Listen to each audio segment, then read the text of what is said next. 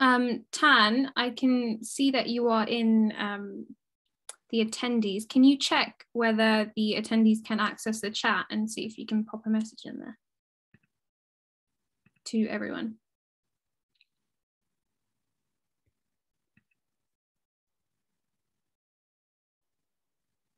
Also, Noala, I think you should be able to message everyone on the chat section. There should be, if you click the blue, should be open to everyone. Thank you, Emma. Yeah, I can now. Thank you.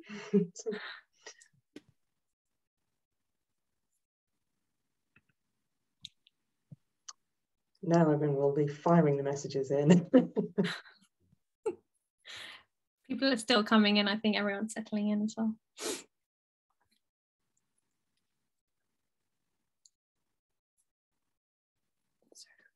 Welcome everyone to our webinar on climate change. Thank you very much for attending. As an icebreaker, please put your name and your year group onto the chat, as well as your university. If not, if you're not a student, feel free to put pre-reg or pharmacist, whatever you feel comfortable doing.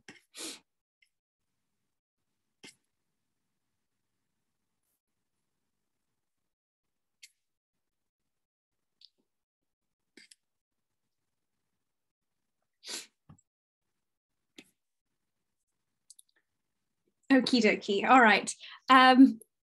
Okay, so for our participants,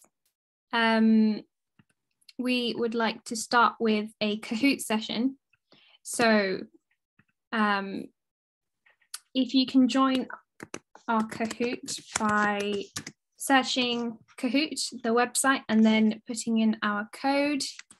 This will be our code. I will share screen.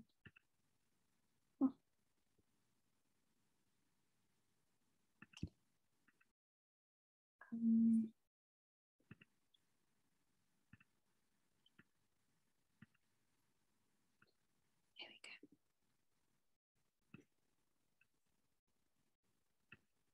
Dun, dun, dun.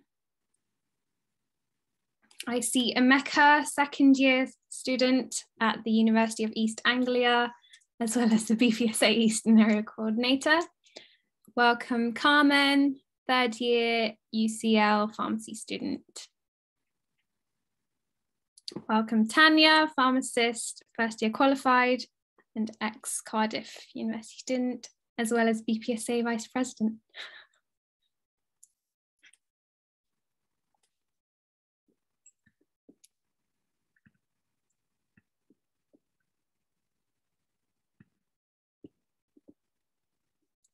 Welcome Taslema, fourth year Aston pharmacy student.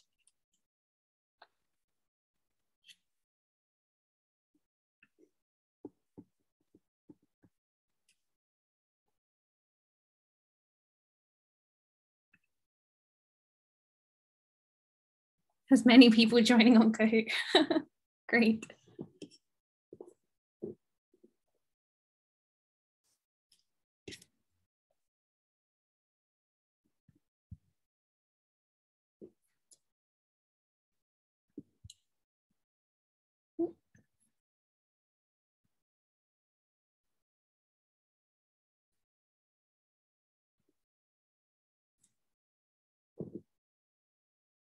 Give it a few minutes.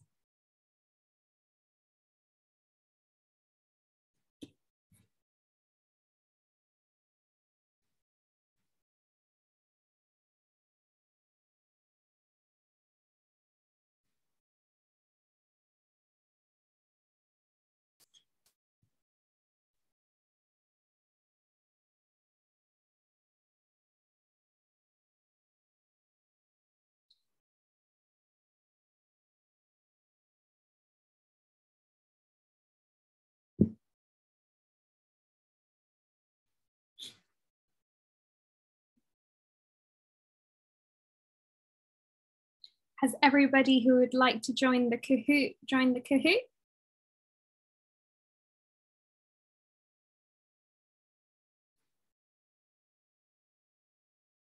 If you'd like to start, feel free to put start in the chat and then we can go ahead.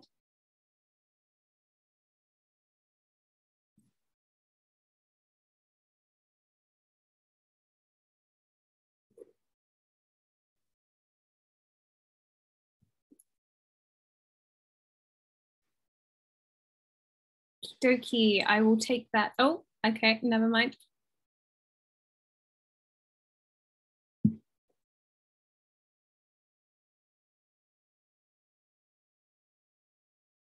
Are we ready?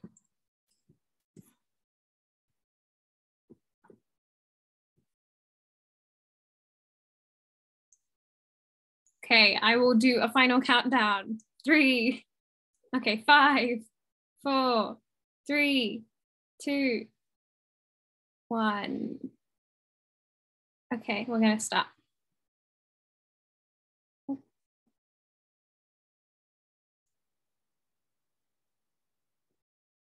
I should have joined. So what year will climate change be deemed irreversible if we do not act now?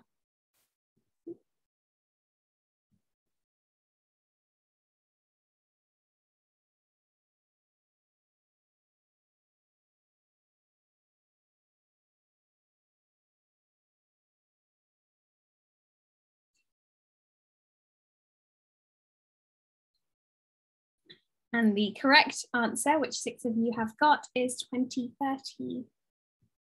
Scarily close. Newbie, you're doing great. Oh. Okay, next question. Which of the following is not a cause of climate change?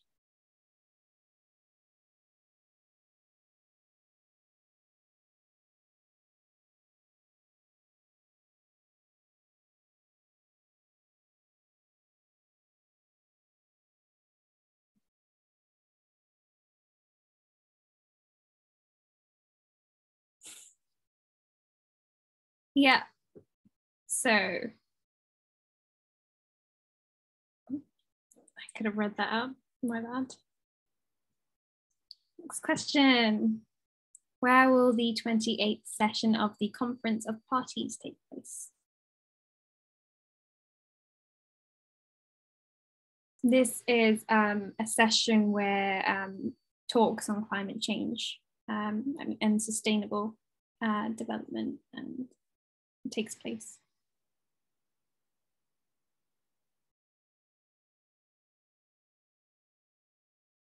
Difficult one, but the 28th session will take place in Dubai. Oh, newbie. I wonder who this newbie is. By what year did the NHS commit to reduce the emissions it controls to net zero?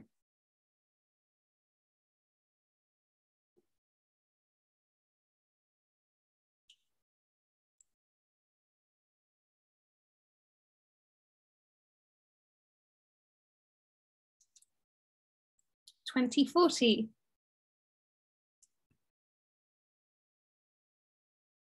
Well done, Evie.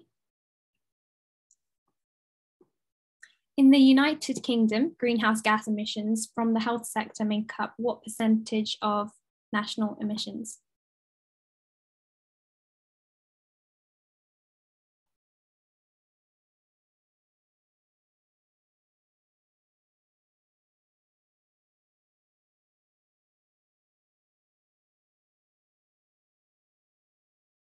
(3 to 4%). Quite a bit. Well done, tea time. On the 1st of July 2022, the NHS became the first health system to embed net zero into its legislation through what act?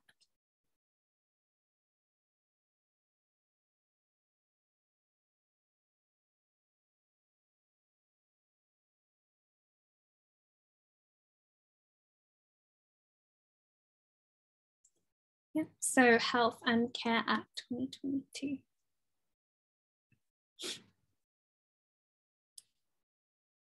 Well done, tea time. Since 2010, the NHS has cut its carbon emissions by how much?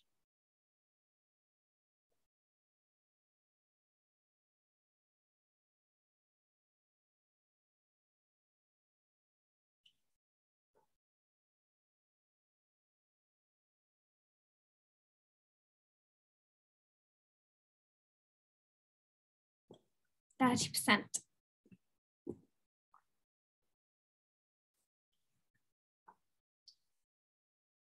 Inhaled anesthetics can account for up to how much of a hospital's greenhouse gas emissions?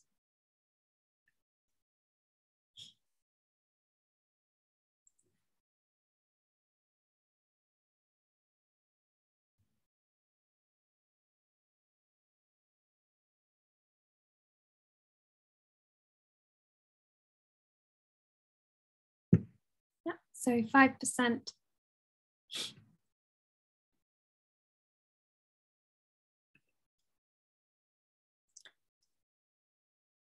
Propellants in metered dose inhalers account for approximately how much of the NHS's carbon footprint in care delivery?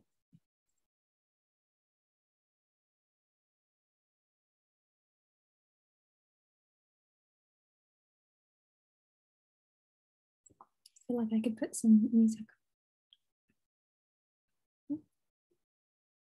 13%.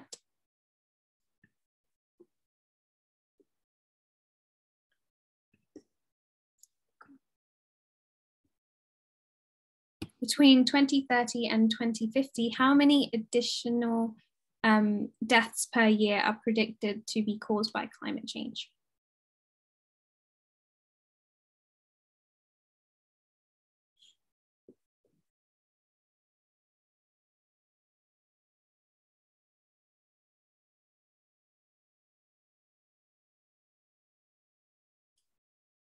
Bit of a tricky one, but it's predicted to be 250,000, which is quite a bit.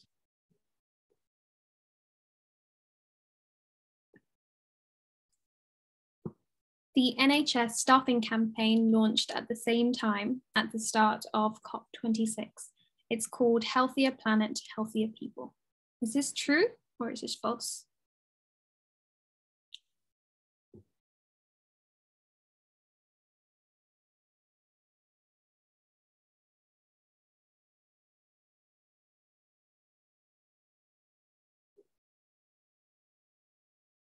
So this is true. Well, oh, everybody got it right. Wow. Fantastic.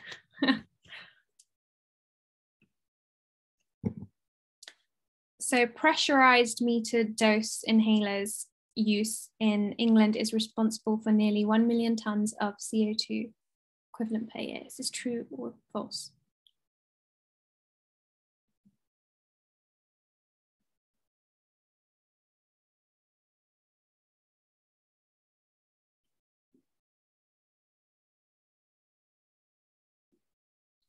Yet again, true, scarily. Well done, Bobo.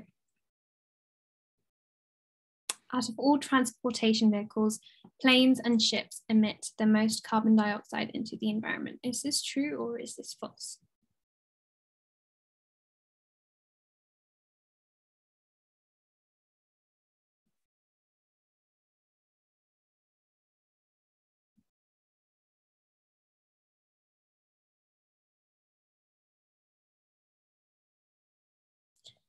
This is false.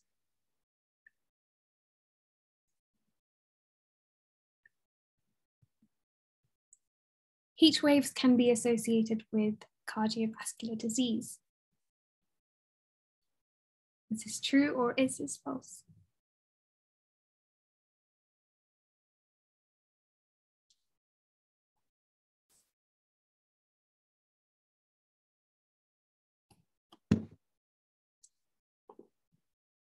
This is true.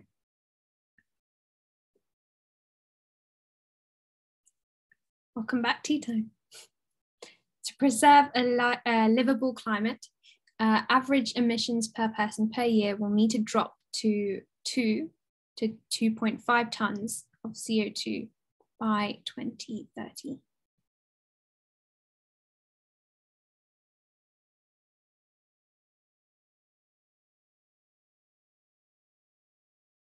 This is true or false?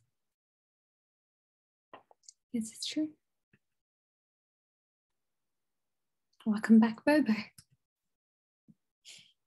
A year from setting targets in 2020, The NHS reduced its emissions equivalent to powering 1.1 million homes annually. Is this true or is this false?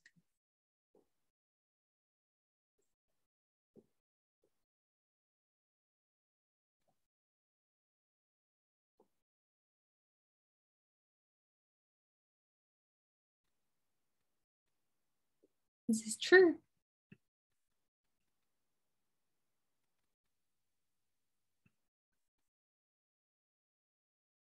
It is the NHS's ambition to reach an 80% reduction in emissions that they control directly by 2028 to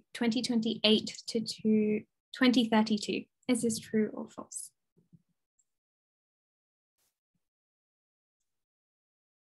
Two more questions. Hold on tight.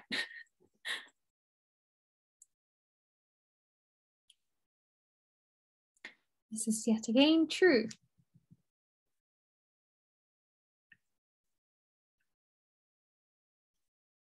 Using a refillable bottle for a year saves 64 kilograms of CO2 compared with single-use plastic bottles. Is this true or false?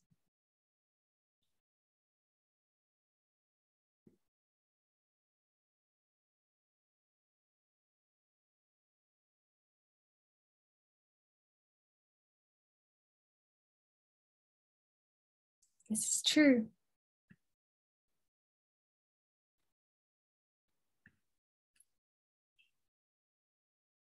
In 2017, the NHS sent 15% of its waste to landfill. Is this true or is this false?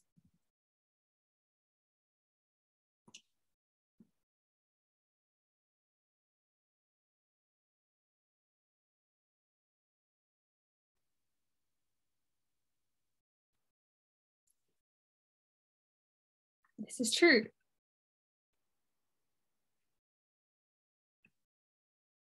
Final question. Climate change drives health inequalities. Is this true or is this false?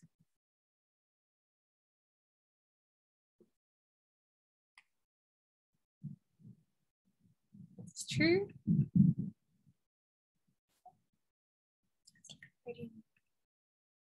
Well done. In third place, we have tea. In second place, we have tea time. And in first place, we have, drum roll please, Bobo. Congratulations, Bobo. And well done, runners up Newbie and TV. I will stop sharing my screen. Oh, well done, Craig, for winning. Wow. Okay. Thank you very much to everyone who participated in that. We are now excited to have Tracy on board. She is going to be your next speaker. Tracy Lyons is a principal pharmacist, medicines optimization and pharmacy sustainability lead with NHS Dorset Integrated Care Board. She is also the co-founder of Pharmacy Declares and has a specialist interest in fossil fuel divestment programs. Tracy currently sits on the NHS England Medicine Sustainability Board and is an environmental advisor to the UK Clinical Pharmacy Association. Take it away, Tracy. Oh, thank you so much. I'm absolutely delighted to be here. Thank you so much for the invite. I've been to quite a few events over the years where BPSA members have been in the audience, and you have just been so enthusiastic and so positive. It's just brilliant to be in the same room with everybody, even if it's virtually. So I will just try and share my slides now.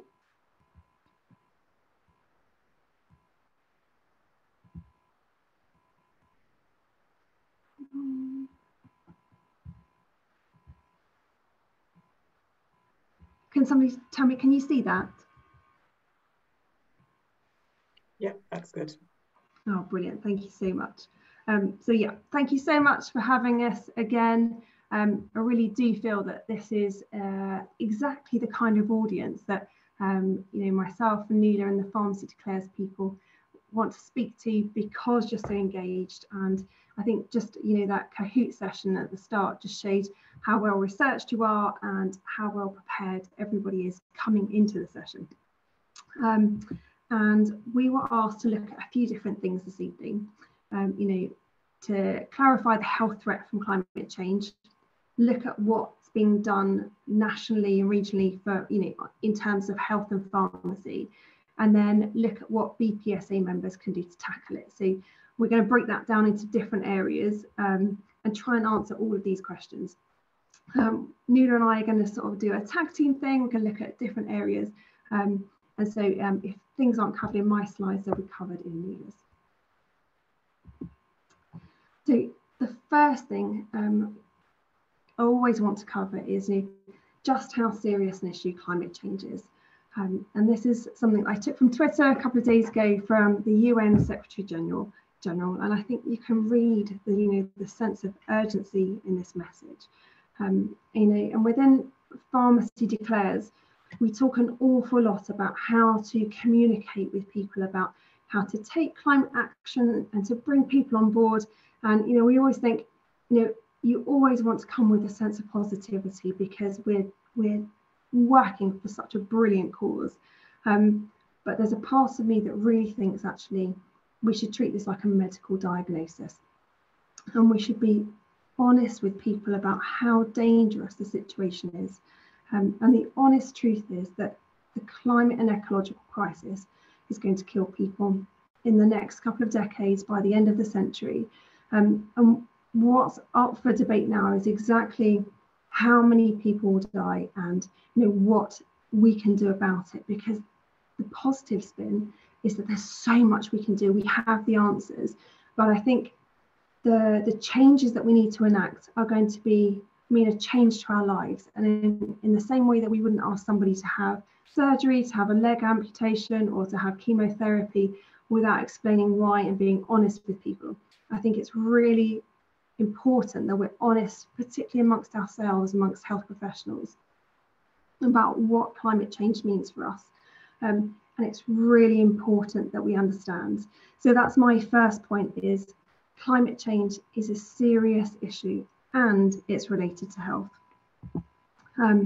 which I hope this slide shows you, because the other little, I think, mental bubble that people need to pop sometimes is to think that climate change is an environmental issue that you can put in the corner with anyone who is a tree hugger or a hippie or something. Climate change is fundamentally a health issue, and that can be because of the direct effects of climate change, which are in the inner circle here, so rising temperatures, extreme weather, etc. Or it can be because of the indirect effects, which you can see on the outside of this diagram. And I'll cover a few of these in a minute, but you can see all of these are health issues. And so this is a point we have to crystallize and we have to understand. Climate change is a health issue. And so because we're health professionals, this is something we need to get involved in. And I can say that, right now in the UK, even when we think we're quite secure and we're quite safe here, aren't we? Every part of the UK will be affected by every part of this diagram, and things will change. So that's why we have to act on climate change. And when we do, you'll have a bigger impact on health than you will on any other aspect of your career. The potential is absolutely huge. And so I'm going to just run through a few of the things that climate change can bring to the UK and then relate them to health impacts. So this is a map of how the temperature in England and Wales might change over the next sort of 4 decades up to about 2060. And I actually stole it from the National Trust because they were looking at the risk to their property portfolio. But you can look at this and see the temperature change that will occur over the next few decades, and think about the number of homes and schools and hospitals that will be in that patch. It's really significant. And because the temperatures will change, we'll see more heat waves. Last summer we had our first red extreme heat warning in the UK, which means the temperature was a direct threat to life. And as climate change progresses, if we allow it to, those heat waves will occur more frequently and they'll be more intense. And they really will affect the frail, the disadvantaged. You know, we spoke about health inequalities in the survey at the very start. And it's for, you know, people who live in inadequate housing, they can't escape the heat that surrounds them. They'll become more and more impacted by climate change as it occurs. And for us in healthcare, it's going to make our job particularly tricky. You know, nearly 90% of hospital wards are at risk of overheating. And where I worked last summer, in some of the smaller rooms in the hospital, the temperatures were getting up to 40 degrees, which means, you know, the poor nursing staff were really suffering. They were making up medication in those rooms, which is an increased risk of destabilization. You know, and it's harder to look after the patients because they're so hot. We have an increased frequency of things like acute kidney injury. We had patients who were admitted in pain because their analgesic patches had sweated off. You know, it brings a new dimension to healthcare. Excuse me. And the added complication that we saw this year was that it got so hot during the day that the main deliverer of medicines to hospital settings just said, I'm not coming in the afternoon. You know, they couldn't guarantee the stability of the drug, so they just didn't turn up. And that was across England. So these are the things that we're going to have to encounter as time goes by. As the temperature goes on, we're also going to have to think about, you know, whether we're at risk of seeing wildfires. And when Nuala and I started this work, you know, a couple of years ago, we were speaking to colleagues in Australia and the west coast of America where heat waves were more prevalent. And they spoke about the need, you know, during hot weather to set up clinics for respiratory and burns because of wildfires.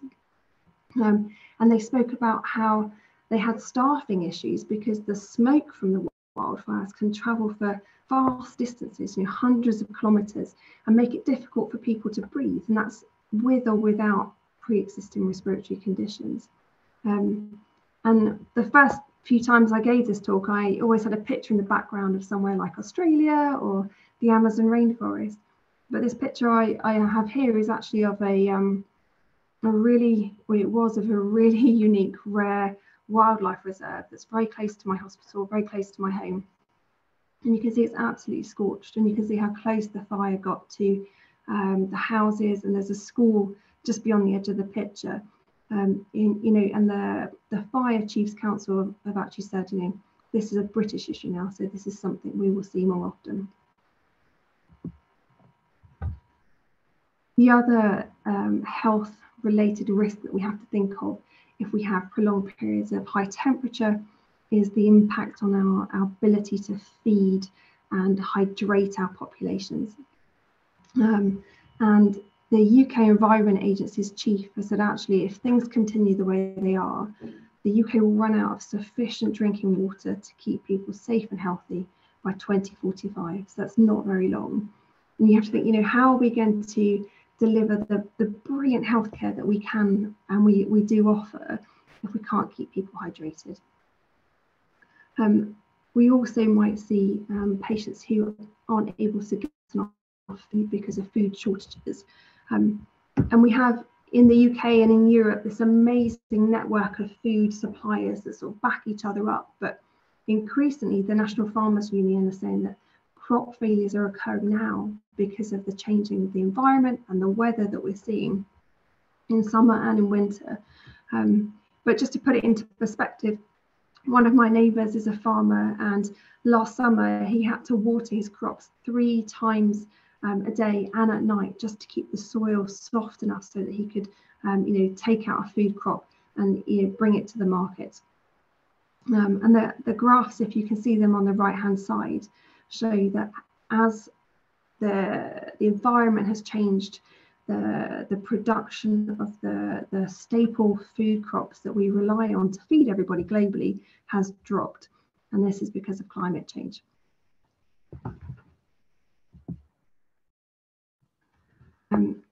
And this is one that's really close to my heart. This is fossil fuel air pollution. So this arises because we're burning fossil fuels, which are causing the climate change, but they also impact us directly through this invisible effect on the air that we breathe.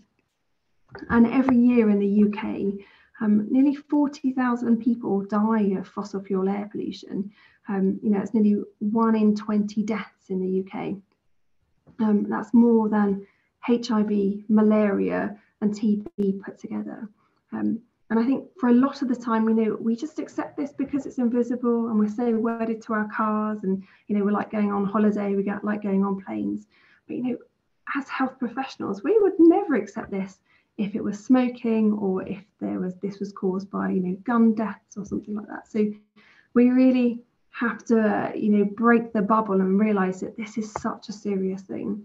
And the other thing, even when you're talking to your other health professionals, is that people often think of air pollution as just a respiratory, it just has a respiratory impact, but that's not the case. It has this top to toe effect.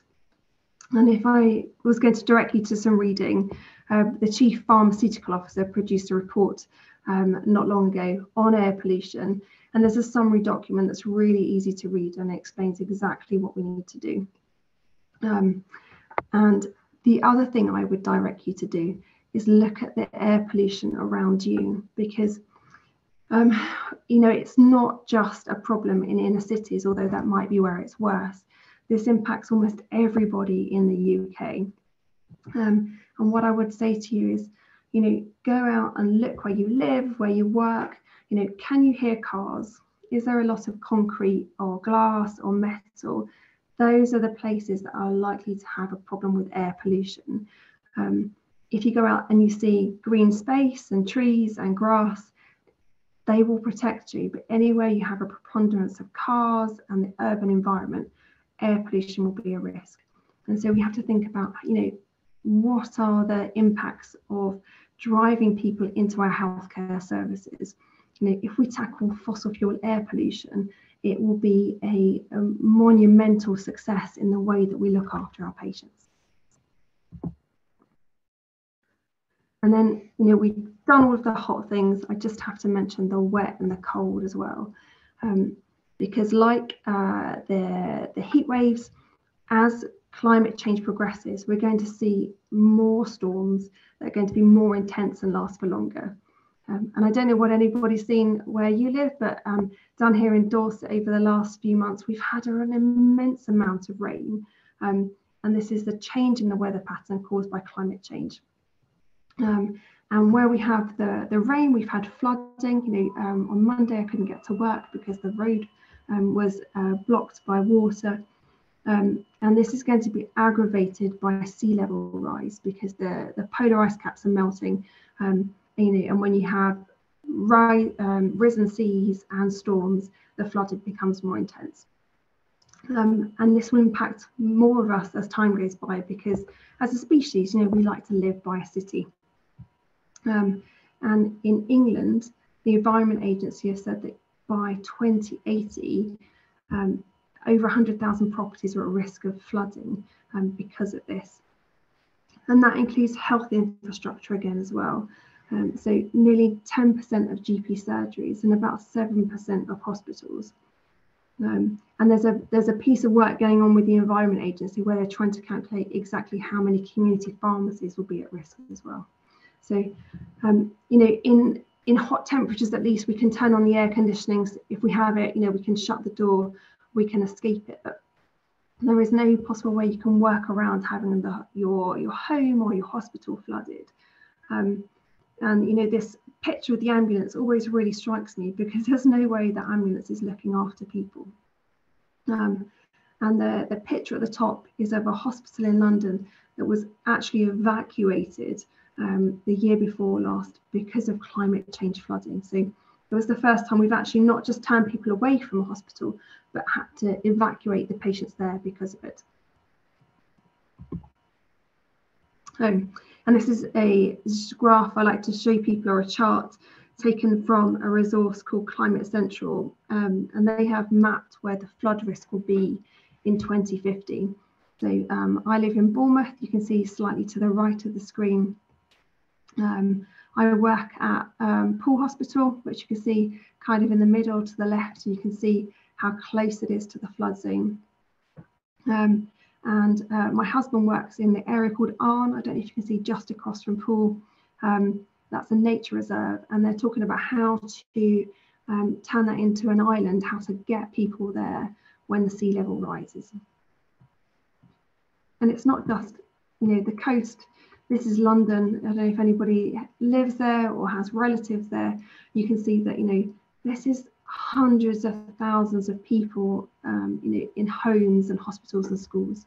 All of this is going to change, and even the big financial powerhouses like London are going to be affected. So that's the delivery of the possible diagnosis, the prognosis, and you've given someone, the news that could be quite shocking, but hopefully it makes people realise, you think, right, this is really important. And the process that I went through when I discovered all of this, it was actually, I say it was a bit like falling in love, because you've had this terrible diagnosis, this terrible news, but you look around you and you see that the world around us is absolutely exquisitely beautiful, and it gives us everything that we need to stay healthy, we need to stay happy. And it doesn't matter whether the thing that you love is jumping into waterfalls, in under a moonlit sky, or whether you love Netflix and cocktails or going to clubs or gigs or what have you. Everything that we love is reliant on a healthy environment. And so if we look after the health of the planet, it will look after us. And that's a really important message that we can hold deep within ourselves when we go about our work, particularly pharmacy practice. And it's not just me saying this, really elite organisations all the way around the world are saying exactly that. Climate change is severe, but if we act on it, this is the single greatest opportunity we're going to have to look after people. So this is something we really should seize. We really should take this opportunity and make a change. So what's going on nationally in the health system? And the good news is a lot. This is where we can really make a difference. So, as we said in the poll at the start, the Health and Care Act have now embedded into legislation that all NHS trusts and ICBs have to meet net zero targets and have to tackle air pollution. So there's absolutely zero chance that anybody can say to you, tackling climate change at work, it's not part of your job. It's baked into what we have to do as health professionals.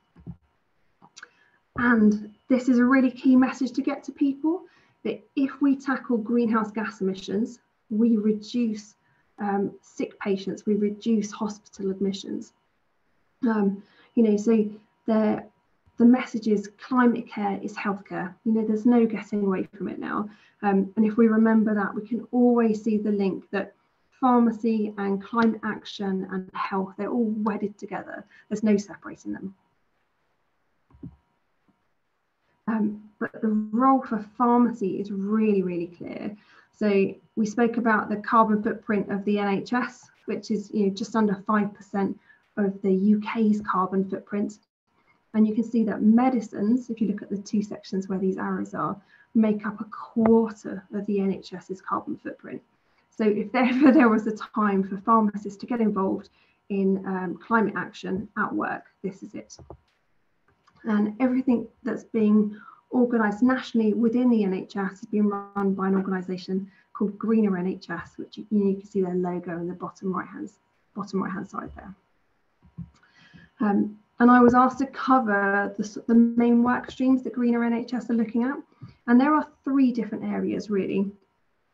The first one was to look at anaesthetic gases, which make up about 3% of the which make up about 2% of the NHS's carbon footprint. The first thing they did was look at desflurane, which is an inhaled anaesthetic, and it's a really nasty drug. It's about 50 times more harmful to the environment than another drug that you can use in its place called sevoflurane. But the amazing news this week is the Greener NHS have said, actually, we've been working with our anaesthetic colleagues, and by early 2024, we're going to phase this out of use of NHS England sites it's going to be gone forever. So this is absolutely phenomenal. And for anyone who's still a student, it means you might never see this drug, which is just brilliant. The other thing that they're looking at is reducing the climate impact of a gas called nitrous oxide, which is used in maternity, in dental work, in A&E, those kinds of places, because it's a potent greenhouse gas drug, has a terrible effect on the ozone layer, you know, and we found actually that most of the drug that's having this horrible impact is just waste. There's a toolkit designed by a pharmacist, also a member of Pharmacy Declares, who allow people to look at the drug that they're using and to eliminate the waste within their system. And most hospitals are finding that they're actually wasting or losing about 95% of the product they pay for. So, you know, really big changes going on here, really positive news. The other thing that Greener NHS are looking at is respiratory care, because, you know, as we mentioned before, the respiratory inhalers with little gas canisters contain greenhouse gases. They're bad for the environment. And we know in the UK that we can safely switch a lot of patients onto inhalers that don't have those greenhouse gases in use as propellants, and we can improve patient care at the same time. So the focus on respiratory care has actually been an amazing success story, because not only are we looking at how to improve the carbon footprint of the drugs that we use, it's focused care on, you know, the respiratory illnesses of our patients in a way that I've never seen in my practice, you know, of 20 odd years. And if you have a patient who's better controlled, they're going to need less healthcare, which will result in fewer carbon emissions as well. So it's a really fantastic picture, but this is something that you can get involved in wherever you work, you know, up and down the country. And the last thing that the big work stream that they're looking at is NHS procurement, which, you know, might seem quite dry at first, but actually from an environmental point of view, it's massive. About 62% of the NHS's carbon footprint comes from things that we buy, including drugs. And to get that down, Greener NHS are actually working with all of the pharma manufacturers and suppliers and getting them to reduce their carbon footprint as well. So it's a phenomenal piece of work that's being looked at from all over the world. You know, we really are world leaders in this area. And I don't know if you can see on this graph, but by April 2028, Greener NHS have actually said that they want a carbon footprint for every drug that the NHS purchases, which is just going to change the landscape of healthcare across the world. You know, and once we can do it for drugs in the UK, it means that it will change our decision making in terms of formularies, NICE decisions, all sorts of things. So this is something to be aware of and monitor as time goes by. This is what we're aiming for. It's going to be revolutionary. So what else can you do in pharmacy? There is an awful lot. So Greener NHS are going to be working on these big work streams, the carbon footprinting, etc. But I guess the message I want to get across to you is that you don't need to wait for Greener NHS to make a difference. So any activity you undertake in pharmacy which reduces the need for healthcare, whether that's therapeutic drug monitoring, whether it's patient counselling on how to take their drugs, etc., etc., that can reduce the carbon footprint and the pollution associated with healthcare, and that's climate action. You know, and we have some reference sources for the carbon footprint of various types of hospital care on the screen. And so you can see if you can help patients take their drugs and avoid any one of those or move them down the line, you can see that you can have an impact on the carbon footprint of healthcare. And this is just a nice little fact that I found when I was looking at some NICE documents. And they've said, actually, if we just implement the medicines optimization guidance, this is what it will save in terms of environmental impact every single year. Greenhouse gases, wastewater, production of waste, etc. And this is by really simple processes like taking a proper drug history, making sure patients are on the right dose of their drug, etc. So, you know, greener NHS are doing these big important projects, but never underestimate what you're doing on a day-to-day basis. All of it is climate action. And then the last thing I was asked to look at, which I'm going to do a bit and then hand over to Nuala, is, you know, what can you do outside of work? And the key message here is to know that the Venn diagram of, you know, climate action and your in your personal life and your professional life overlap, because you're a trusted healthcare professional, and what you do professionally and what you do personally will act as a standard bearer for the people around you, and that will have an impact on the climate crisis. So very quickly, these are the things I recommend if you want to make an impact outside of work that will reduce emissions, which will reduce the need for healthcare, which will look after people. These are the things I would do. I would move away from fossil fuels wherever you can, whether that's in your bank, your mortgage, anywhere else, any other organisation that you belong to. Ask them, you know, are they attached to fossil fuels? Do they have investments? I would look at your diet and go plant forward. I would move away from fossil fuel driven engines as much as possible, and I would consume less, because, you know, we really need to reduce the amount of resources we're taking out of the environment around us. And then we need to look after the, you know, the wildness, the greenness of the world around us, and whether that's by you know, planting a window box, whether that's reforestation on your hospital site, all of it will make a difference and look after, you know, the environment so that it can look after us. And I'm going to stop there because I've reached my 25 minutes and just hand over to Nuala. That's great. Thank you very much, Tracy. I'm just going to share my slides, hopefully. So are you okay? Can everybody see those? Yeah, we can see. Brilliant. Okay. So, hi everybody. I was just going to pick up from Tracy and start by kind of introducing myself and telling you a little bit about my story, because it's stories that engage people in the climate conversation. And one of the things we'd really like you to come away with from today's webinar is knowing that individual action is really important. Yes, we need to have much bigger sort of strategic government action, but we need individual action as well. And as pharmacy professionals, we have a really potentially strong and powerful voice, and so we need to be using it. So I wanted to kind of talk you through my story first, and then my background is primary care and education. So my focus here is really education and what's available to you guys as students, and sort of what's going on at university level, so what you might be interested in getting involved in on a professional level. So as I say, I've worked for many, many years in both general practice and in education. I joined Pharmacy Declares just in September 2021. It feels like a lot longer, and it's an amazing organisation to be a part of.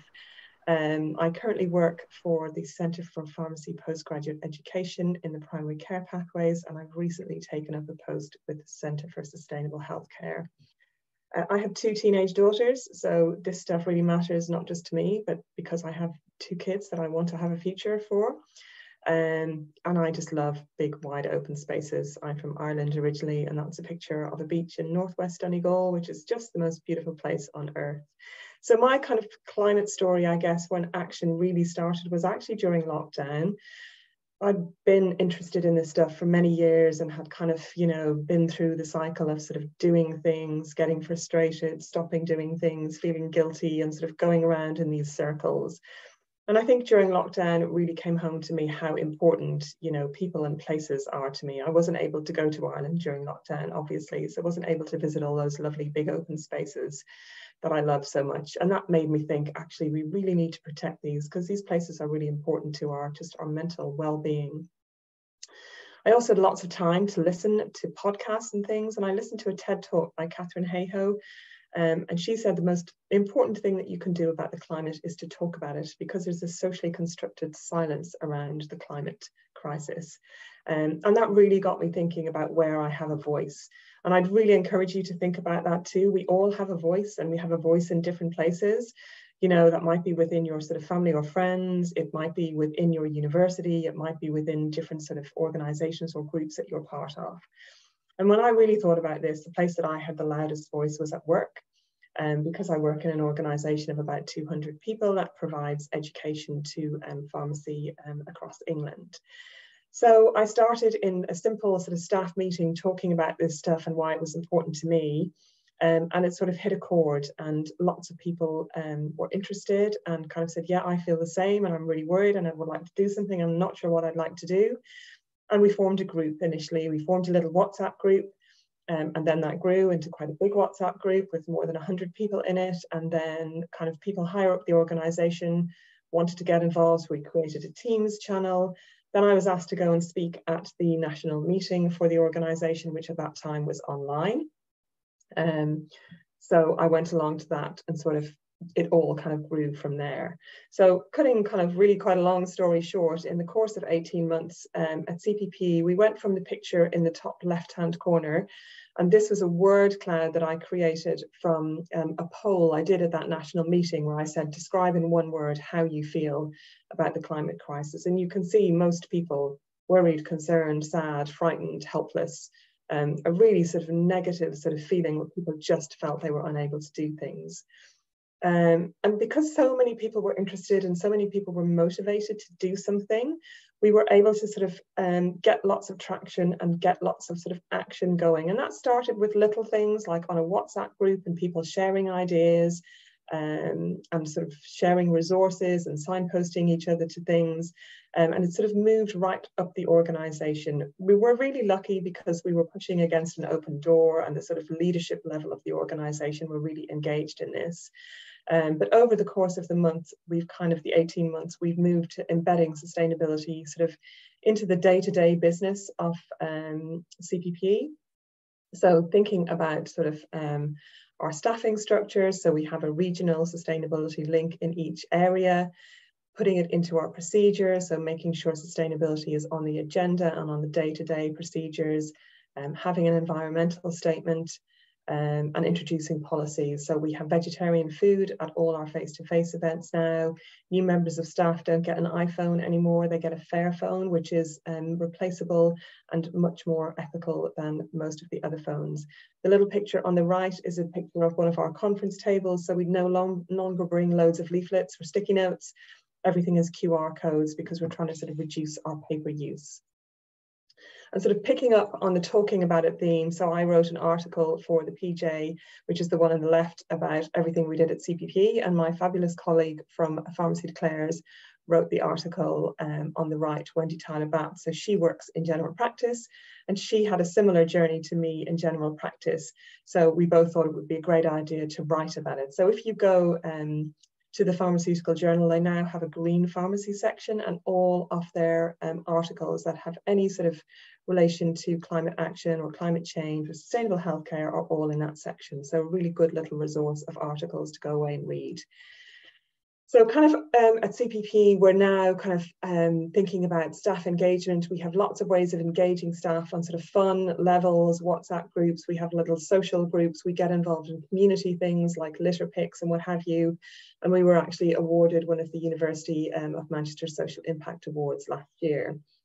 We've embedded things into our processes and policies. So people are thinking about this all the time now. So when we're creating new content, so new booklets, you know, people are thinking, well, does it need to be printed or can we do it online? If it needs to be printed, you know, can we reduce the amount of paper that we're using? So everybody's thinking about this all the time, which is really where we want to be. Communication is obviously really important up and down the organization so that people can spread their ideas. And also if there's policy change, that can be disseminated throughout the organization. And then we have made a sort of pledge to update our program content and design. So this is really, really important that we're starting to embed sustainability into the pharmacy education content that we produce. So for example, we've updated some of our programs around asthma and inhalers to align with what Tracy's been talking about in terms of the greenhouse gas emissions from inhalers. And we've also created a whole learning gateway page on environmental sustainability. So this is a really good starting point if you're thinking, oh, I'd like to know a little bit more, I'd like to look some stuff up, but I'm not really sure where to start. This just sort of signposts you to some really key resources that hopefully will get you started on that journey, or help you if you're doing some work in this area. So you're probably thinking Centre for Postgraduate Pharmacy Education, that doesn't include you, but you'd be wrong. So we now have a section for undergraduate students on the CPP website. So if you go onto our website, just click on the orange Developing Your Career tab, and there's a section there for students. And not all of the content is available to students, but you can access the learning gateways, so you can get to that environmental sustainability learning gateway and have a look at what's on there. I believe there's also a section on the BPSA website which talks about how you can access CPP materials. Of course, there's loads of really useful clinical stuff on there as well, but I'm just focusing on the climate stuff today. So at this point, as I say, my background is in education, so I'm a really strong believer in the fact that knowledge is power. If we don't know the stuff, we can't really do anything about it. So I'd really love to just hear from you all in the chat box. Can you tell me yes or no? Does your pharmacy curriculum cover anything to do with sustainable healthcare or the health impacts of climate change? Have you come across that at all in your pharmacy curriculum?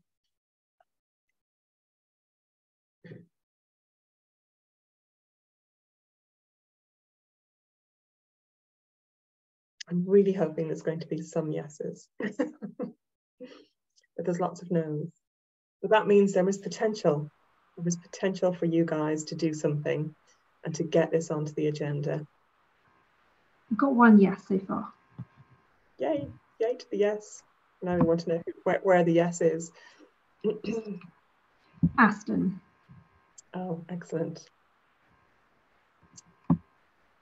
Actually, maybe. Okay, great. So possibly maybe. So maybe something for you to go back and ask. And one of the things we're going to talk about is again, your individual power as students to challenge and to ask questions and to push. Okay, great. We're getting a few yeses in, so that's fantastic. So some of you know, some of you yes.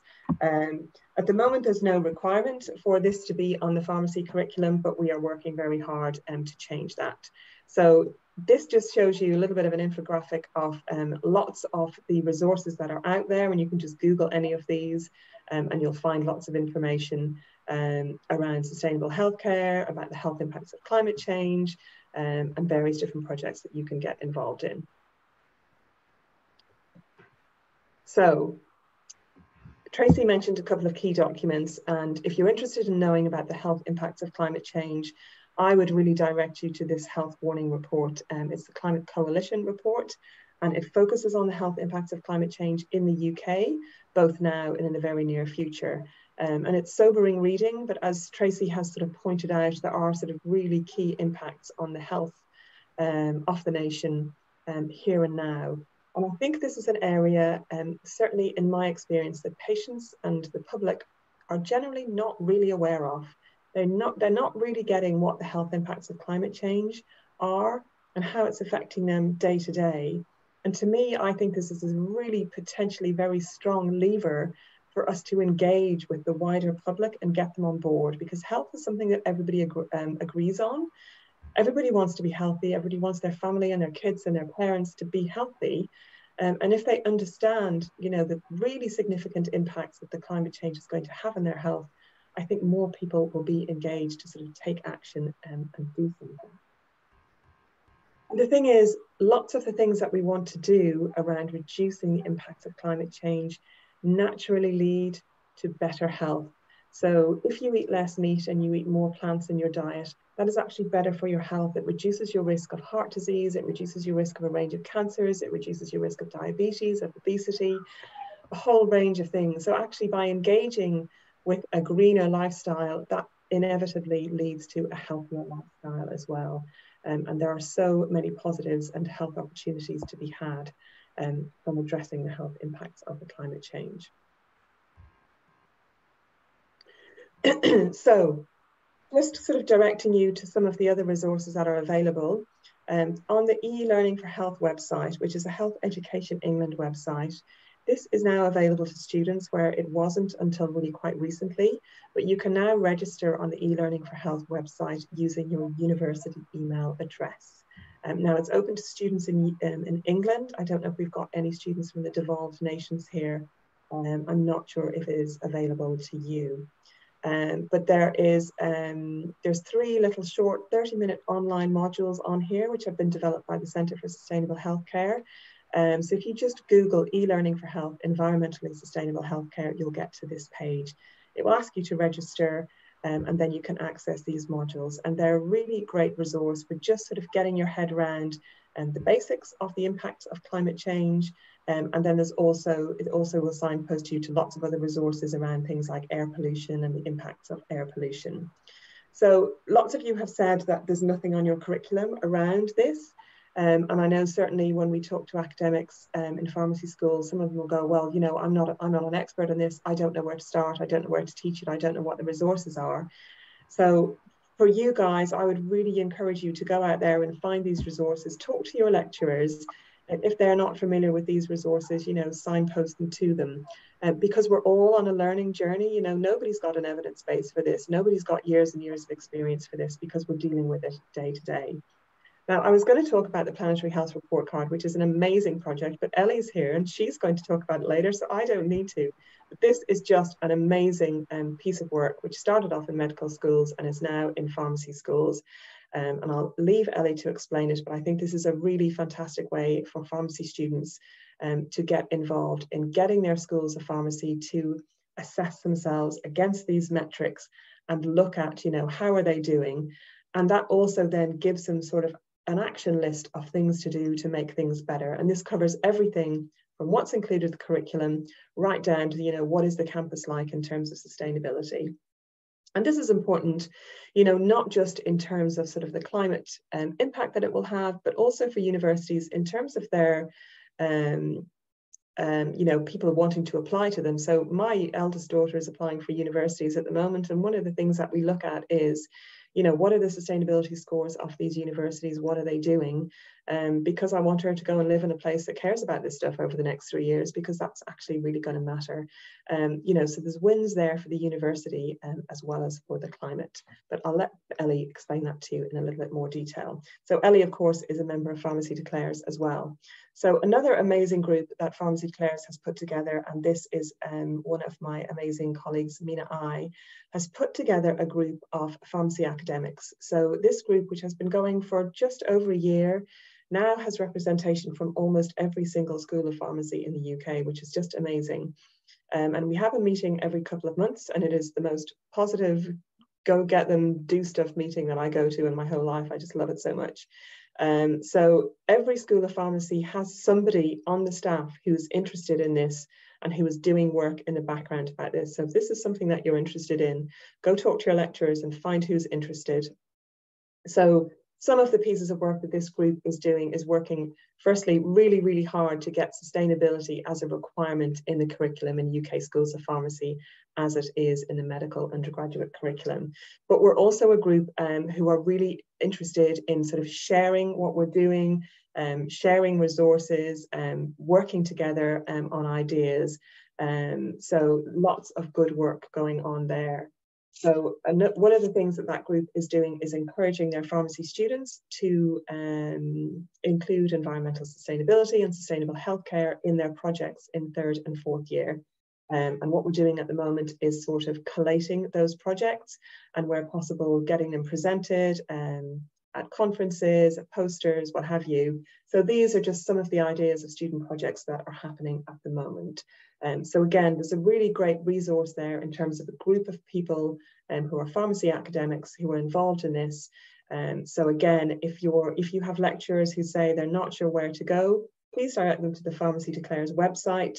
There's a section on the website on education, and all of the information about this group is on there, because we're really happy to welcome as many more members as we can get. So then you might be thinking, well, I don't really know anything about sort of sustainable healthcare, and how do I introduce that into my learning in pharmacy, and where does it fit in? And, you know, I just don't really get it.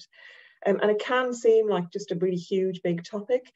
And this is where these principles come in. So the principles of sustainable healthcare were published back in 2010 by Frances Mortimer, and she's the medical director of the Centre for Sustainable Healthcare.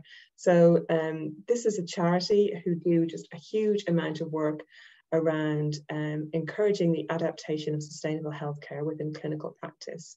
And this is a really nice framework of 4 simple things to think about when you're thinking about patient care that align with sustainable healthcare. And actually, when you think about it, a lot of what this is what pharmacy do anyway. So the number 1 principle is prevention. If you can prevent the disease in the first place, then that is the most sustainable way forward. And as we were saying earlier, things like active transport, a high plant-based diet, those are things that prevent disease in the first place. But obviously, you know, a person in their 50s or 60s who has no high blood pressure, no heart disease, no diabetes, eats a good diet, isn't overweight, exercises regularly, they have a much less demand on the health system than somebody who is morbidly obese, has type 2 diabetes, has hypertension, is probably heading for a heart attack, can't get to work because, you know, they're sick all the time or having to go to appointments, is getting depressed because they can't get out. So you can just see, like, just looking at those sort of simple things, the massive difference. So prevention is key. And of course, community pharmacy plays a huge role in prevention and with healthy living pharmacies and public health campaigns. The second one is patient empowerment and patient self-care. And I mean, this is where we are at. With pharmacy promoting shared decision making. This is about patients understanding their condition, understanding their medicines, getting the most out of their medicines so that they are in control of what's going on and they know what they're doing and they understand when to use their inhalers or when to step up or when to change things. So if you have a patient who's engaged and informed and is using their medicines appropriately and knows when they need to access health services and knows when they can self-manage, not only is that a more sustainable approach to healthcare, but it's probably a happier patient who feels more in control of their care and more in control of their health. And again, this is what we're doing all the time in terms of medicines optimization. Lean service delivery is around being efficient. And again, if you think about what we do as pharmacy, you know, we're all around sort of efficient services, efficient monitoring, efficient repeat prescribing. It's what we do as our kind of bread and butter, certainly in general practice. And then low carbon alternatives is looking like at things like alternatives to inhalers, low carbon inhalers. And as Tracy was talking about, once we get that carbon footprinting data, we'll be in a much better position to sort of make changes on that front. So those are 4 really simple steps that you can think about. So when you're doing your case studies or when you're doing your clinical learning, you know, think about those and ask questions and challenge your lecturers and go, you know, well, you know, instead of, for example, a really good example is the recent NICE guidance, the consultation is out around primary prevention, and they're thinking about lowering the threshold at which they prescribe statins to people to less than 10% risk. So my question would be, well, okay, do we throw a lot of money at prescribing more medicines for people with a lower risk, or do we try and encourage those people to live a healthier lifestyle so they don't get to that risk in the first place? So it's kind of just throwing a bit of a curveball in and thinking, well, if we spent more money on making sure people had access to green spaces, making sure people had access to decent food, would that actually be better than spending a lot of money on medication that might cause side effects that people might not take, that will cause pharmaceutical pollution? It kind of goes on and on. So this is a really good example of sort of looking at these 4 principles of sustainable healthcare. And this is from Frome Medical Practice, and they have just done huge amounts of work on sustainable healthcare, and they're part of the Greener Practice Group. And if you look down the right-hand side, you can see sort of they put in some ideas that link into those frameworks. And you can see these are things that as pharmacy professionals, they're the sorts of things that we can get involved in or will be promoting in any case. So just something to kind of think about and maybe go away and have a look at those frameworks and see how you can apply them to your sort of learning day to day. The other thing that we look at Centre for Sustainable Healthcare is thinking of sustainability as a domain of quality. So where we're thinking about healthcare traditionally, we think about, you know, is it safe? Is it effective? Is it person-centered? Is it cost-effective? But actually what we need to also be doing now is thinking about, is it sustainable? And this is something that you can think about if you're doing sort of quality improvement projects, and you might be doing these when you're on placements. You can think about incorporating sustainability into your quality improvement project. So instead of just looking at, for example, financial savings, you're also then looking at, you know, is there an environmental saving? So if we're using less medication, that has less impact in terms of carbon footprint, it has less impact in terms of pharmaceutical pollution. Social impact, it might mean the patient is not having to come back into so many appointments for drug monitoring. So it just makes you look at things in a slightly different light. So again, it's a really good sort of little framework that I'd suggest that you think about using if you're doing any sort of quality improvement projects within your academic work. Okay, and there's loads of free information on the SUSQI website around how to do sustainable QI projects. There's a little step-by-step guide. So there's lots of resources that you can go and look at and that are freely available on that website. So think about this in relation to your fourth year projects when the time comes to do that. Think about how can you introduce a sustainability aspect into your project, because as well as perhaps making that interesting for you, if that's something that you're sort of interested and passionate about, it also then gets other people to think about it, because the other people that you're working with on that project will think about it. Your lecturers who have to mark it, it will make it come to their attention. And it's just talking about it and spreading the word and bringing it into our day-to-day practice. And the website is there for you to go and have a look at. And for those of you who have time on your hands in the holidays, there are volunteering opportunities with Centre for Sustainable Healthcare. So if you want to come along and learn more and do a bit of volunteering, that's actually how I ended up getting involved with them in the first place. So I would really encourage you in your sort of, if you're already qualified or already working in your pharmacy practice, or for those of you who are still students in your learning, is to try and look at everything through that sustainability lens and think about how can I link what we're being taught here, what we're being asked to do, to these principles of sustainable healthcare. And that then hopefully will create opportunities for you to develop your own learning, but also to start those conversations around sustainable healthcare and the health impacts of climate change, and to start sort of pushing for change and to just bring this into the conversation as part of the normal conversation, as we would now with sort of efficiency, effectiveness, cost effectiveness, that sort of thing. So Tracy gave you some really great tips about what you can do sort of in your day-to-day life. And here's some ideas in terms of your student and professional life. As Tracy said at the beginning, you know, we're so pleased to be talking to you guys because you really are the future. And I think it's really important that you use your voice as students, you know, as the pharmacists of the future generation, and, you know, make sure that your pharmacy schools are aware that, you know, this is something that you're passionate about and you want to learn more about. And the potential for pharmacy to make a difference in this is absolutely just massive, really. So things like the Planetary Health Report Card, which Ellie will talk to you about, there's a great opportunity there to get involved. Do push to get sustainability into your curriculum if it's not already there. You know, ask your lecturers, you know, why are we not covering this? This is the biggest health crisis we are ever going to face. You know, how can you possibly get through a pharmacy degree and not talk about it?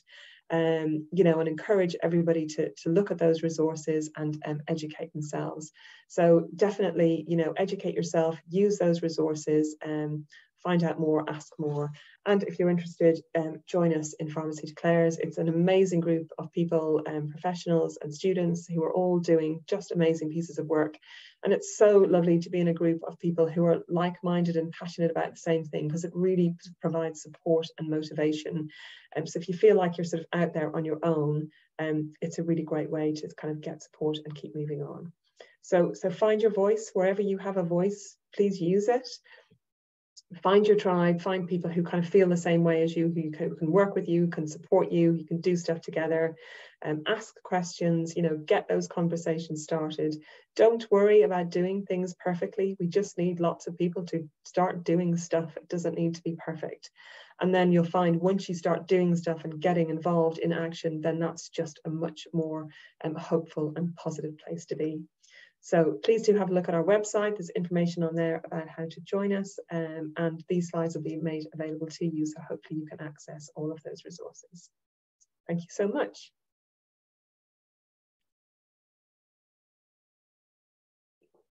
Thank you, Nuala. Thank you very much for your presentation, and thank you, Tracy.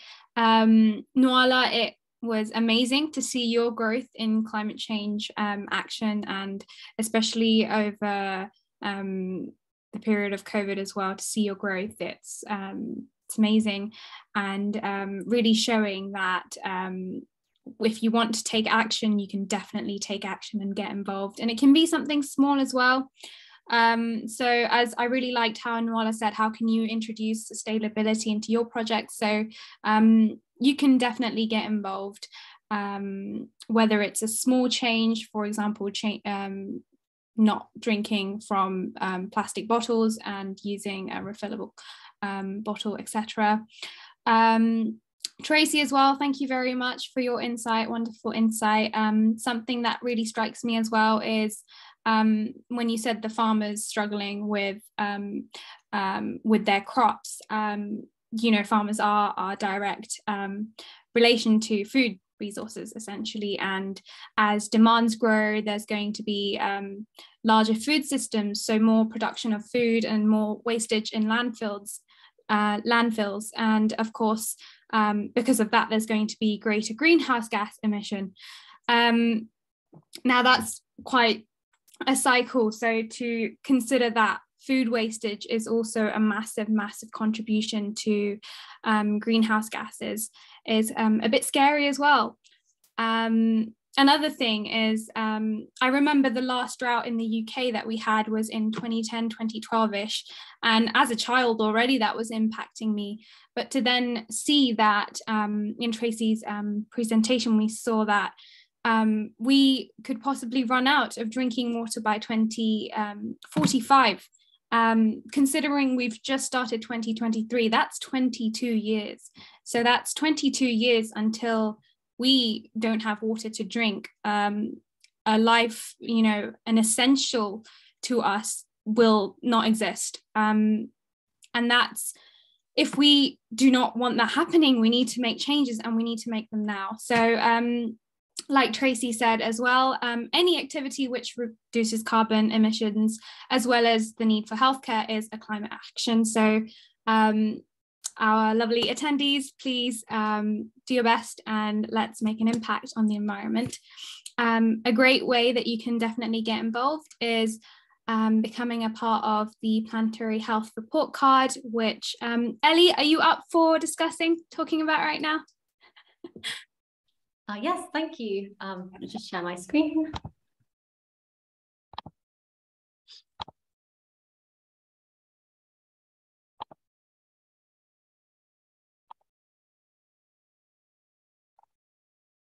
Okay, so hello, thank you so much for having me, and yep, I'm here to briefly talk about the Planetary Health Report Card for Pharmacy. Thank you as well, Tracy and Nuala, for your talks. Yeah, they were just brilliant. My name's Ellie, so I'm a newly qualified pharmacist working at Nottingham University Hospitals, and I'm the lead for the Planetary Health Report Card for Pharmacy. So this is a student-led initiative which aims at determining the amount of sustainability and planetary health consideration and inclusion within pharmacy schools and their wider institution. So the goal is to both celebrate where it's included and also highlight areas where it isn't. And as was shown in Nuala's talk, where there was lots of no's regarding planetary health teaching, you can see there's still a lot to be done. So, as I hope that you're aware, and as you've seen tonight in the Kahoot questions, and as Tracy and Nuala have discussed during their talks, climate change is a critical factor in global health outcomes. And until very recently, this wasn't acknowledged in healthcare education. Despite the fact that the World Health Organization stated that climate change is the single biggest health threat facing humanity. So a couple of years ago, the Planetary Health Report Card was set up in medicine to address this. And the aim was to inspire their institutions to make change, both to run more sustainably as a university, but also to equip the healthcare workforce to work sustainably as well. And as healthcare professionals, we are both on the forefront of dealing with detrimental health impacts caused by climate change. So as Tracy has discussed, extreme weather events, increased antimicrobial resistance and air pollution, just to name a few. But also we have a duty of care to our patients to work to reduce the input which healthcare has into worsening climate change. So for example, reducing the vast amount of single-use plastic that's used in hospitals every day. So the Planetary Health Report Card is carried out using metrics. So these are set questions which assess five broad areas. So they are planetary health curriculum, research, community outreach and advocacy, student-led initiatives, and campus sustainability. So the students pick out examples of where this is included. So one of the questions, for example, in the metrics is, does your pharmacy school curriculum address the impacts of extreme weather events on individual health and or healthcare systems? And then it's graded. So if it's yes, if it does include it, then you get 1 point. If it's no, it doesn't include it, then you get 0. And then if it is included, then you put examples of how it's included there. And you do this for all the metrics. They have about 20 questions for each area. And then, yeah, some of them have a few less, but yeah, there's questions for each area. And then we publish a summary report alongside the reports from medicine and nursing students around the world on Earth Day every year. And the report has recommendations for universities to use. So one of the recommendations from our report last year was to approach clinical teaching with planetary health as a common theme throughout the core curriculum.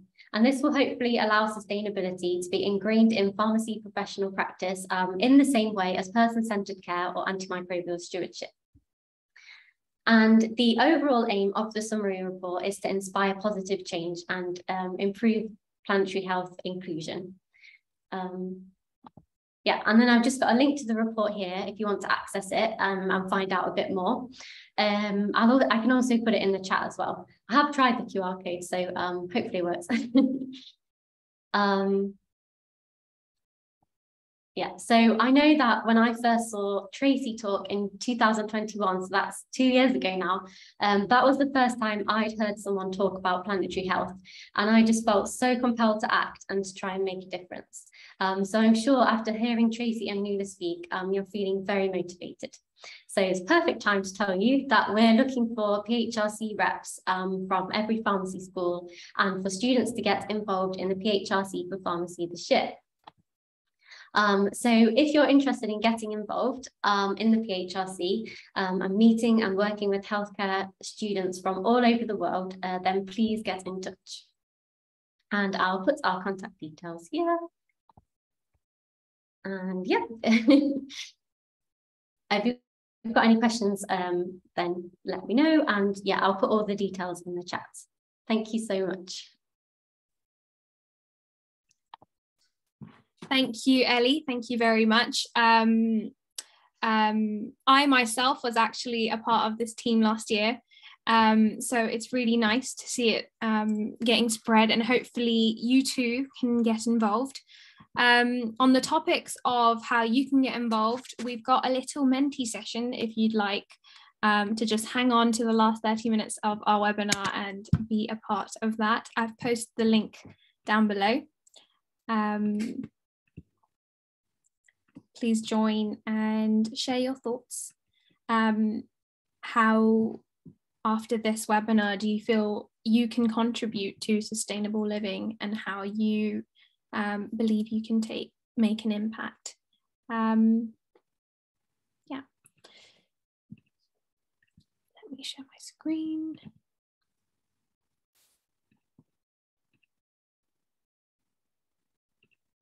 There we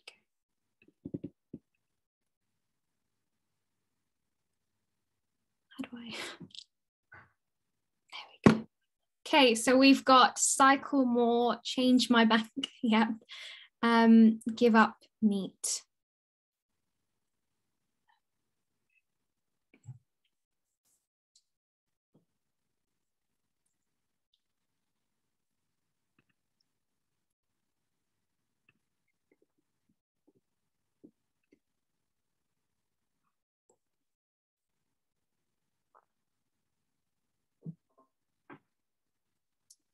Use reusable cups. Yeah, for sure.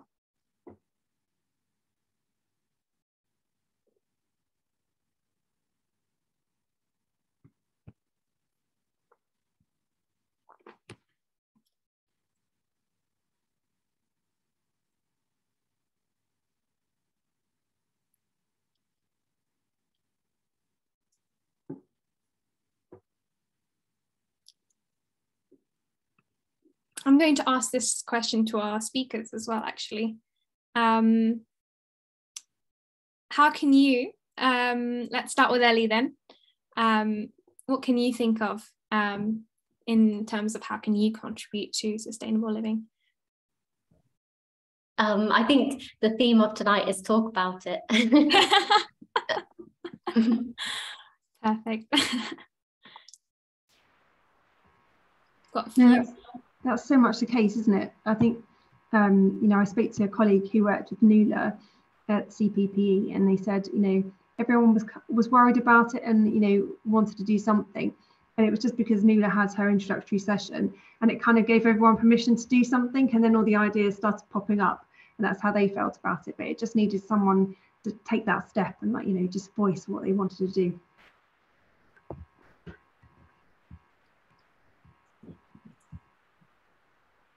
I think speaking about it as well, perhaps brings it more onto our table as opposed to the back of our heads. So definitely, yeah. Yeah, and I think it's something that patients are really engaged with as well, because if you give them a way that they can be more sustainable, you know, they are really keen to do it. And at the moment, they don't really make the link between their medicines and their health and sustainability. So it's helping patients to sort of make those links, and pharmacy is in a really good place to do that, I think. Yeah. But for me, I'm trying to ride my bike more. I have a really ancient bike. I'm trying to get in the car less, which actually is really nice when you do it, apart from when it's raining. Can I just put one in the chat, just because this is my baby, but I've put a website in the chat called bank.green, and you can check who you bank with. And, you know, People Power has actually made a massive change over the last couple of years. It's led to great big organisations like Barclays and HSBC beginning to change their approach. And so even if you think, you know, like, I'm getting paid NHS wages, or I'm a student, just even talking to your bank and saying, this is why I'm changing my account, you know, because you invest in fossil fuels, is like so powerful, so important. So yeah, please check it out. Yeah.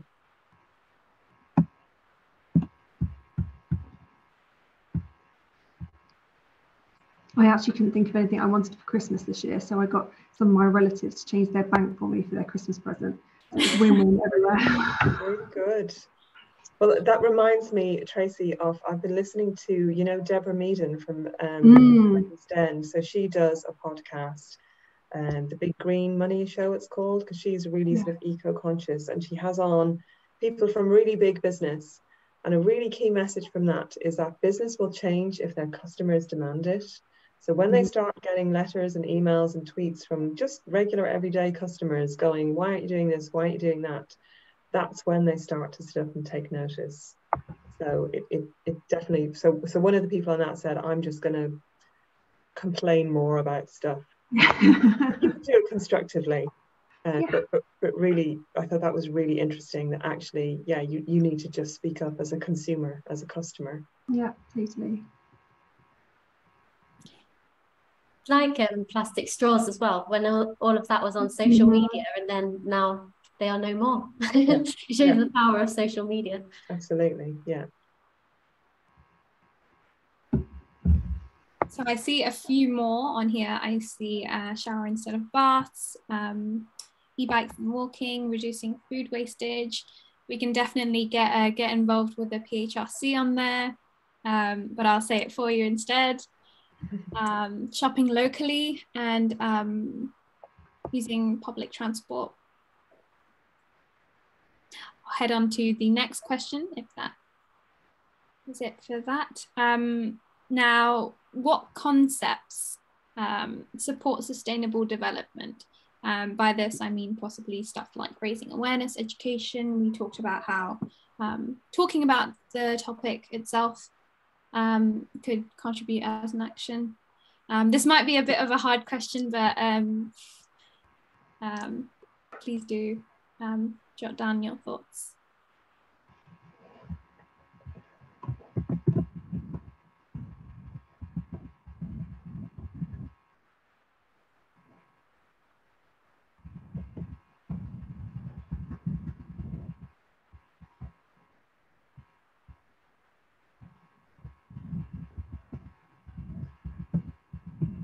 SDGs. Is it just me who's clueless as to? So that's Sustainable Development Goals, isn't it? I thought that, but then the S at the end is confusing me. Maybe it's goals. Because quite a lot of the university align to those, don't they? I know University of Manchester does. And I'm trying to remember, are they World Health Organization? I think they're World Health Organization. Yeah. So they cover sustainability and sort of social equality and that sort of thing.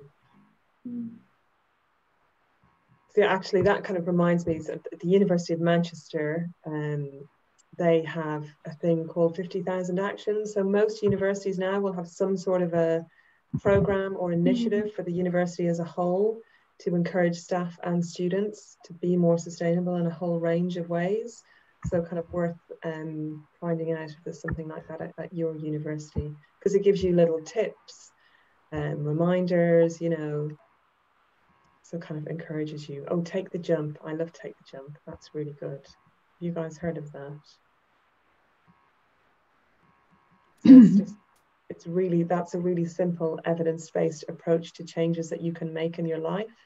So they did a big study, I think it's the University of Leeds led it, and came up with really simple changes, and they're the ones that Tracy's already mentioned, about eating less meat, consuming less, changing your bank account. But there's a whole sort of website and social media thing around it. So that's a great one. I've just put it in the chat.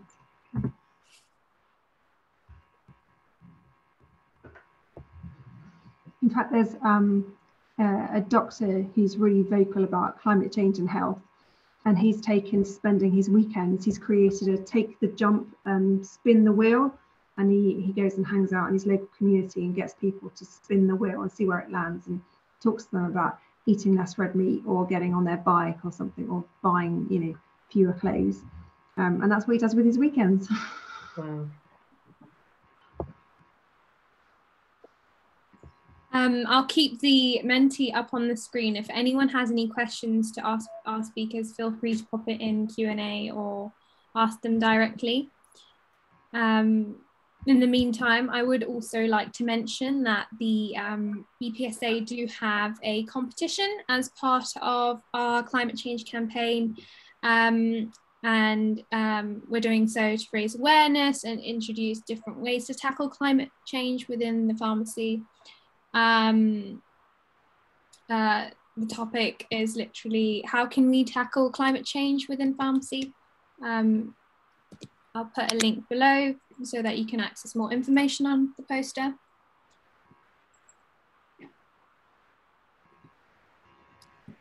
And I think that will be, that will be enough for the Mentimeter.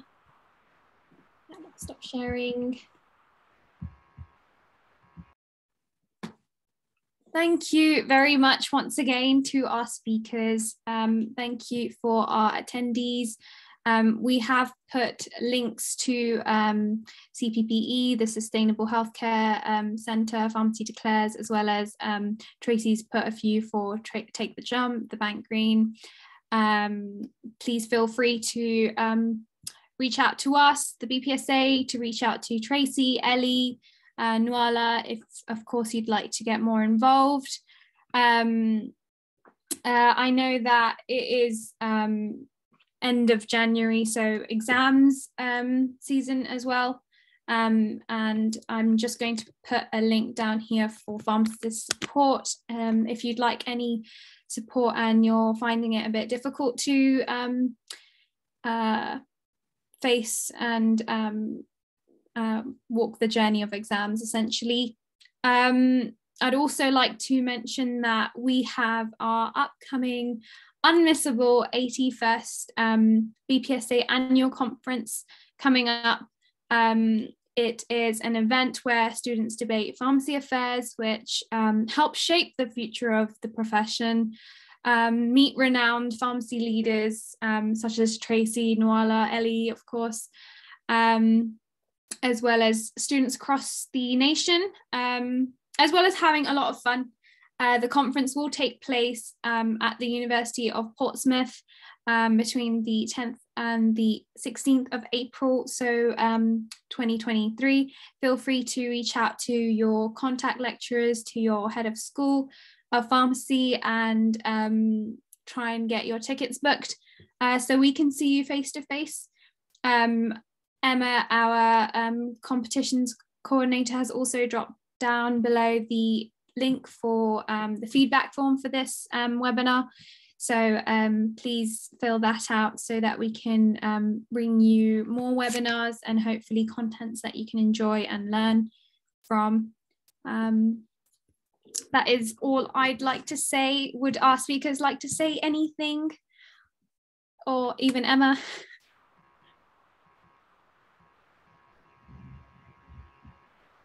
I just want to say thank you so much for having us. It was brilliant, and we really appreciate the chance to come and chat to you. If anybody would like to know anything further, please do get in touch. But definitely do look at the resources Lula gave you, because they're so easy to use, they're brilliant, and they make everything really clear. But yeah, have a lovely rest of your evening. Yeah, thank you very much. It's been lovely to have the opportunity to come talk to you.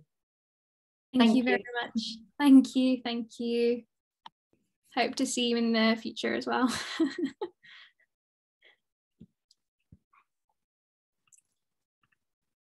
With that, I would stop recording.